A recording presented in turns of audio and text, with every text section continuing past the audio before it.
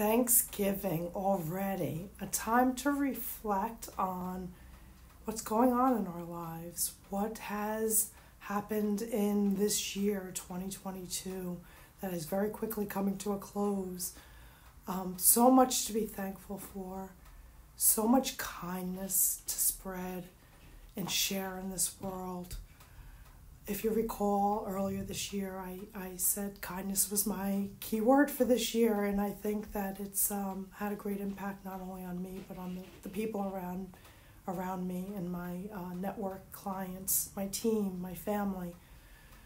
Take some time around the dinner table on Thursday for Thanksgiving and just reflect on the greatness in your life, and whether it's business, personal, family, friends, just take the time and think about it and be grateful and spread kindness.